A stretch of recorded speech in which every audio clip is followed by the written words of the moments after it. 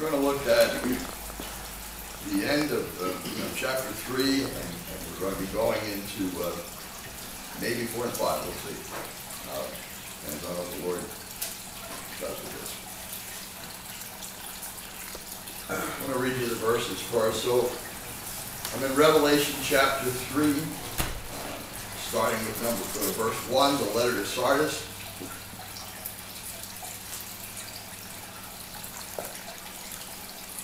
Jesus says, to the angel of the church in Sardis, write, the one who has the 7 spirits of God and the 7 stars. Now, each time that Jesus starts to talk to these churches, he gives them different things about himself that describe him. So by the time that you go through these several churches, you will find a full explanation of who he is. So he says he is the one who has the 7 spirits of God and the 7 stars.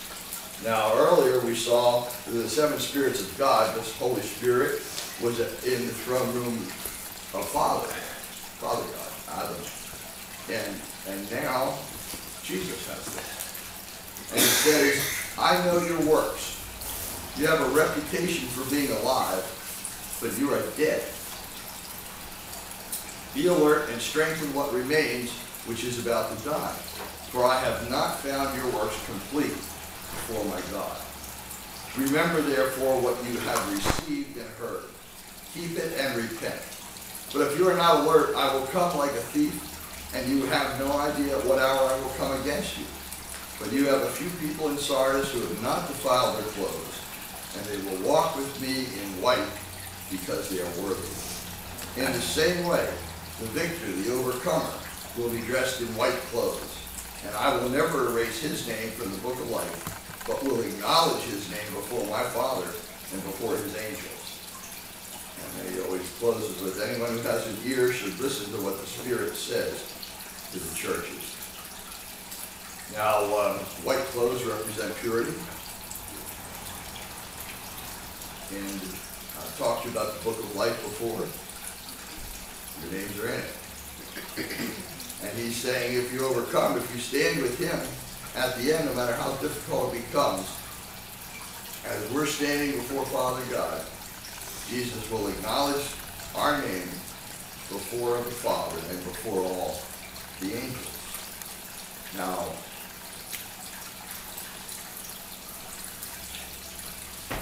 let's share a couple of things about Sardis. What tends to happen when we look at this is, we think that that we're the smartest people in the world because we're currently alive and fortunate enough to live in a good country like America. And we think that all the old civilizations, they weren't civilized. They weren't a civilization. And yet, a lot of these towns go back 6,000 years, and there are places where they go before that. And they had a lot of similar things that we have today. They did it in a different form. And of course, the wealthy lived well, and the poor not so well. There's not a lot of differences because people are people are people. And so when you get people that are willing to help other people, things get better. And when you get people that don't want to help other people, or worse yet, want to take advantage of other people, then it gets worse. Sardis is a city located in West Asia Minor, which is Turkey today, about 50 miles east of Smyrna and 30 miles southeast of Thyatira, doing good today. And there are 2 letters we already read. It was an important, wealthy city located on a commercial trade route running east and west through the kingdom of Lydia, of which Sardis was the capital. It was also the place where gold and silver coins were struck. Much of Sardis' wealth came from its textile manufacturing and dye industry and its jewelry trade. Most of the city practiced pagan worship. Pagan worship is basically orgies, gluttony, and sacrificing children. Most of the city practiced pagan worship, and there were many mystery cults or secret religious societies. You see them around today. They're still here. Sometimes when you read, remember some of the old magazines, True and Men's Life, there's some old magazines, and you'll see them today where we have a secret no one has, and contact us and we'll give you more information. And the secret is you just wasted your money. The magnificent Temple of Artemis, which is a famous temple dating from the 4th century BC, was one of its points of interest and still exists as an important ruin. The remains of a Christian church building, which have been discovered immediately adjacent to the temple, testify a post-apostolic Christian witness to this evil pagan city noted for its loose living. Can you imagine if we were literally attached to a pagan temple, a temple of Satan? That would be something. So to the church to which the letter was addressed continued its existence until the 14th century, but it was never prominent. And today the city of Sark exists amid the ancient ruins. Now, you're going to see as we've gone along already and go along that most of these places get destroyed or minimized in the 14th century. And that's because that's when the Muslims came in. That's when the Muslims, the Persians, the Turks tried to overtake the world. They wanted all the world as a caliphate. And so they came in, and it was a time when Rome had gotten strong, but the Byzantine church in that area had gotten weak. And so the Muslims were able to overrun it. So you'll see in the 14th century where they came in, sometimes they just killed all the Christians. Sometimes they sent a bunch of them away. Sometimes they did what they do with the Jews a lot of times is, we're going to let you stay alive. You're going to be able to live here, and you're going to be able to buy goods. But here's the thing. You're going to pay us a really hefty tax. And by the way, for those of you like the Jewish, for instance, would let their beards grow, right? And so one of the insults that they had was that anytime a Jewish man, no matter how old he was, would be walking down the street and a little Muslim kid would come up and he'd say, bend over, and the man would have to bend over, the kid would take his beard and yank it several times, and the Jewish man had to laugh and say, oh, well done, little boy, well done. So much for freedom we're living, right? So basically, the church had lost its witness. That's what the Lord was getting at. Is they were kind of overcome by all this stuff.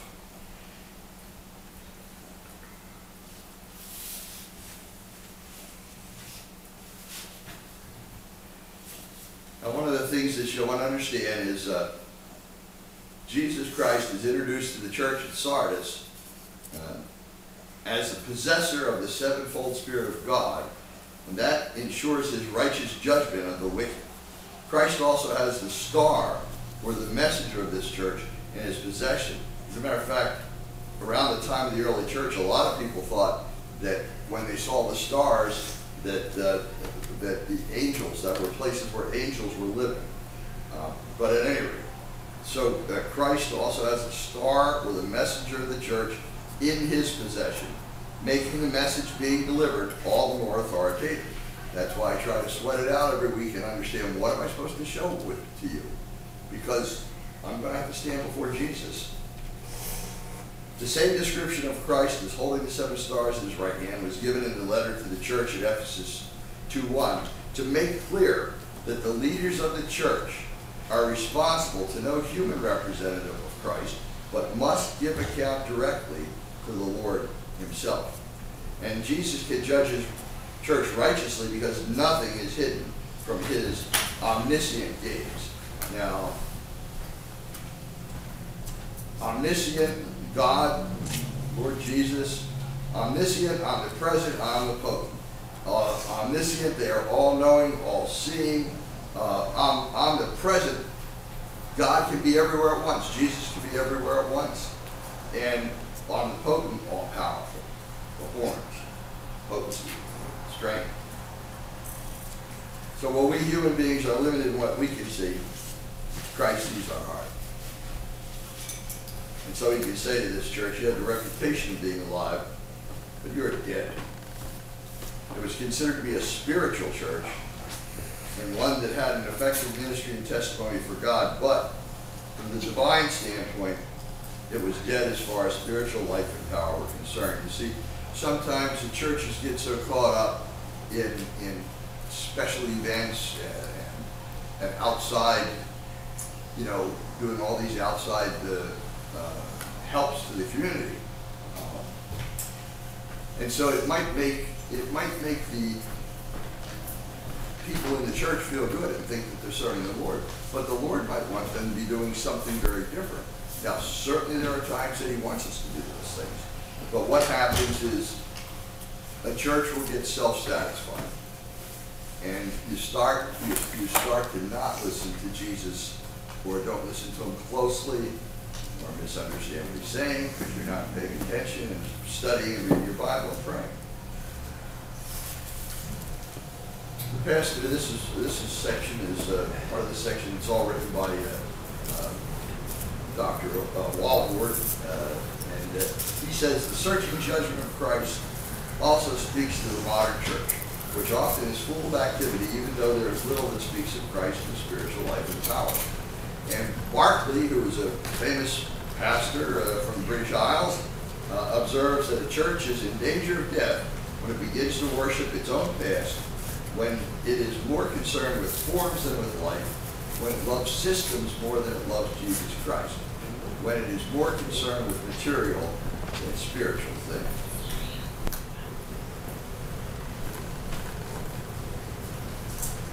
The white garments, I'll just say a word about that and we'll move on to the next church. He says, the one who overcomes and conquers is victorious, will be clothed in white garments, and I will never blot his name out of the book of life. I will confess his name before my Father and before his angels. To those individuals in the Sardis church who conquered by remaining true to Christ, the promise is giving that they will be clothed in white garments. Now, they were worn in the ancient world at weddings and other festive occasions. You might remember a story, in a lot of Jesus' stories, people don't read much anymore, and you really should. There's a wedding guest, there's a wedding throne.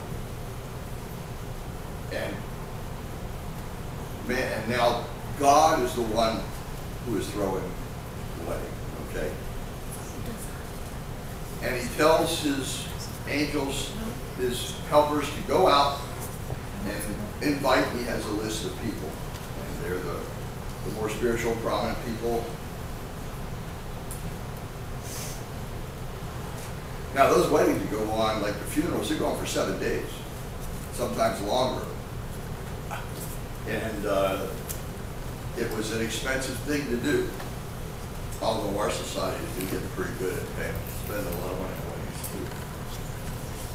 So, when it comes time for the wedding, all the people invited have excuses. Oh, can't make it, gotta send a sick aunt, gotta go buy a cow, gotta whatever. None of them are coming. The man throwing the wedding is angry because he says, go out into the streets and bring anyone. Bring the poor, bring the lame, bring the broken people in. Because the people who are supposed to be spiritual won't listen to me, and they won't come to me, and they won't respond. So they bring all these people in. Now, they had, if you accepted coming to the wedding, and in this case, there were a lot of poor people coming, and they were in for, this is like a big deal for them. They probably remember this all their life. And they would give them white wedding clothes if they didn't have any. But in this story, one of the people does not have a white robe. And the head of the wedding, again, this is God, says, where is your white robe? Dry cleaners up. He didn't have it. He didn't accept one. And so the Lord says, throw him out into the dark, to the tormentors. He's talking about hell. See, a lot of our world just says, well, there's no evil. That's just You know, and there's no God. God takes offense at that.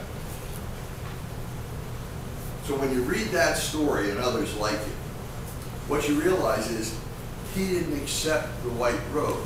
He didn't accept Jesus. So you don't get to the marriage supper of the Lamb, which is going to be something we're all going to be at, unless you accept Jesus. As I told you, white also represents the purity of God's people as they're clothed in the righteousness of Christ. And those who share the marriage supper of the Lamb, the victorious Jesus Christ, the overcomer, are seen in white robes. Now we go to Philadelphia. Here's a good church. To the angel of the church in Philadelphia write, the Holy One, the true one, this is Jesus identifying himself, the one who has the key of David, who opens and no one will close, and closes and no one opens, says, I know your works, because you have limited strength, but you have kept my word, and you have not denied my name. Look, I have placed before you an open door that no one is able to close. They're heaven bound.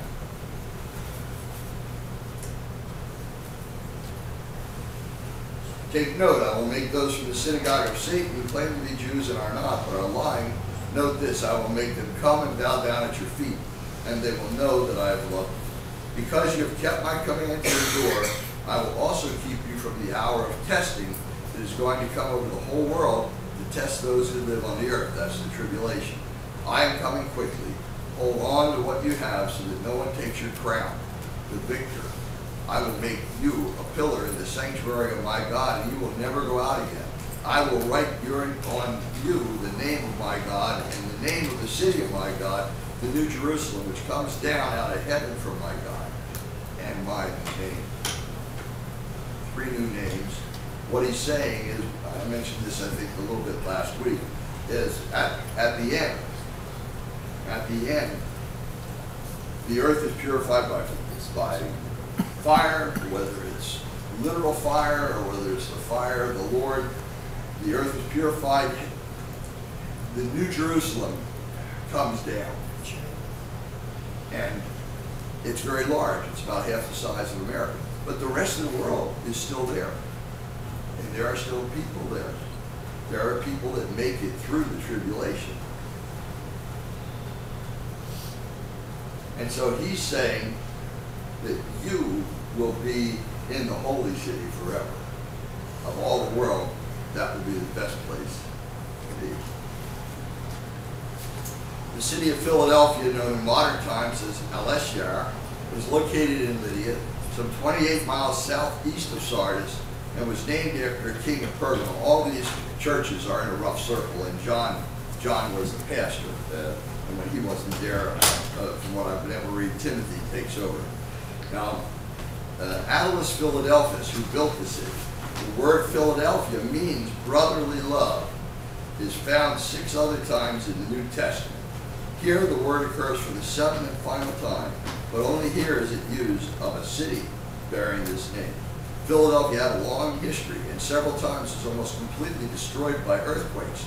The most recent big rebuilding was in AD 17. Do any of you watch Drive-Through History? Drive-Through History, Drive-Through the Gospels, right now Drive-Through Acts. It's a great show.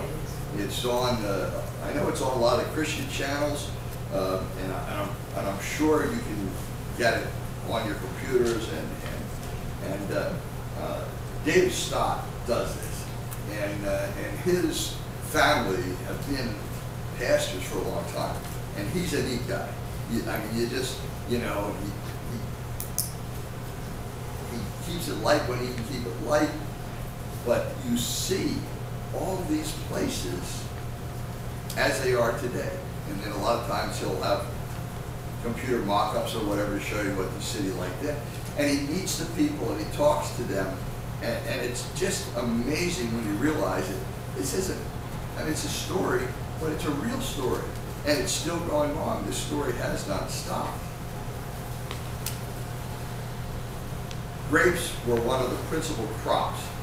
And in keeping with this, Dionysus was one of the chief objects of pagan worship. He's the wine god. Through the centuries, a nominal Christian testimony continued in the city of Philadelphia and prospered even under Turkish rule. And Turkish rule came in 1400 into that whole area, all the Middle East and all of Turkey, and then they got up further for a while in Spain, and then they got thrown back. And that remained as the caliphate until 1918, when they decided to, in the First World War, to side with the Germans. So it was a bad decision. And so the British were given that area to be in charge of, so they broke up the caliphate.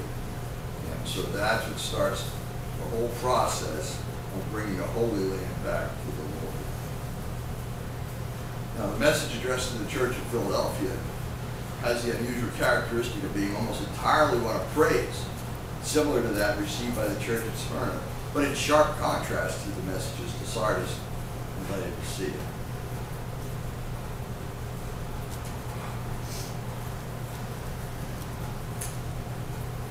Christ has the keys of David. He has the keys of death and hell.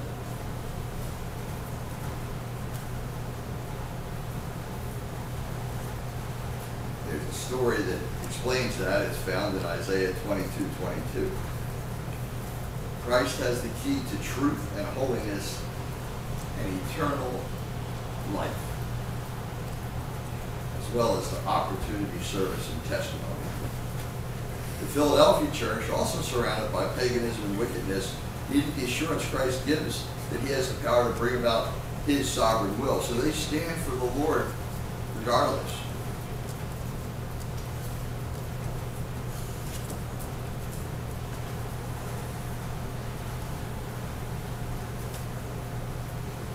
The reference to the synagogue of Satan is to unbelieving Jews who are opposing the witness of the gospel in Philadelphia and making it difficult for the Christians to bear a good testimony before the pagan land. See, Satan made it hard then for people to have a good witness for Christ. And so he messed with the churches. He never stopped. He's still doing that today.